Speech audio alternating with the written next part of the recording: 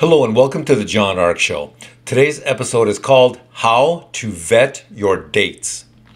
Before we begin, I want to encourage you to subscribe to our channel for free. You can also like, comment, and follow us. We're going to have a lot of great celebrity interviews coming up, so make sure to click on that notification bell so you can be notified every time we post a new episode.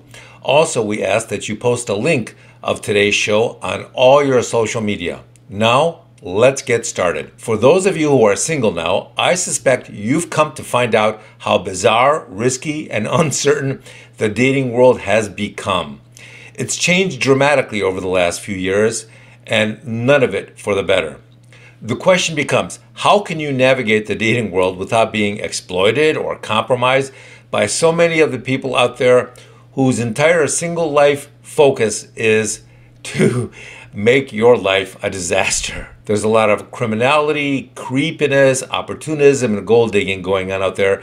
So on today's show, we're going to help you navigate through those minefields by showing you how to vet the people you're thinking about dating. Now, I'm not talking about having a private detective vet somebody. That would be very expensive. I'm talking about some things you can do and look out for in an effort to keep the crazies at bay. So let's get started. You meet someone and you're thinking about getting to know them.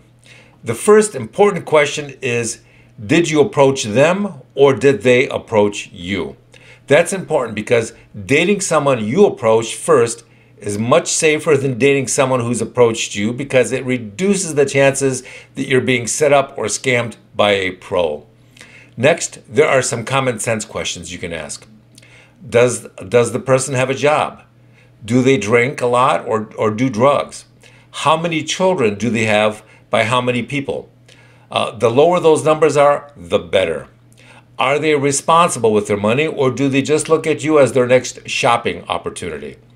What's their family like? Is their family nice or are they strange or bizarre or weird in some way? Do they work hard or not? Does the person you're interested in place some importance on education or work or ambition? Next, look for signs of a bad temper.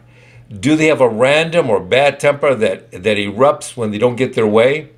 Is health and fitness important to them? Do they go to the gym or exercise at home? How do they interact with people they don't need anything from?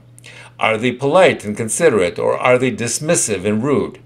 How and why did their previous relationships end?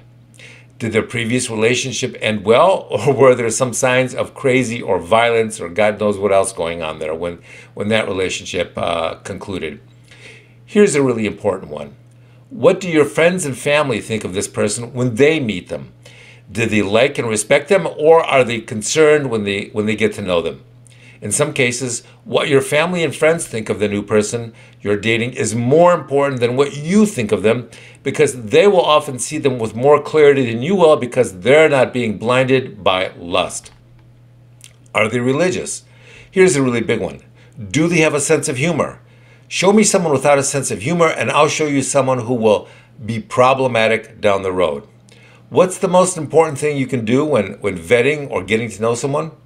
Take your time. Getting to know someone well is a process that can take 6 to 12 months. Less than that usually means you're not seeing the real person. You're just seeing who they want you to see. One more thing. The best way to get to know someone is when they're under a lot of stress because that's when you're seeing them, seeing their real personalities, the real side of their nature, not just the side they want you to see. So with that, I want to wish you good luck and have fun. Thank you for watching. I want to encourage you to subscribe to our channel for free. You can also like, comment, and follow us. We're going to have a lot of celebrities coming up, so make sure to click on that notification bell so you can be notified every time we upload a new story. Also, we ask that you post a new link to today's show on all your social media to help us get the word out. We'll see you soon. Bye-bye.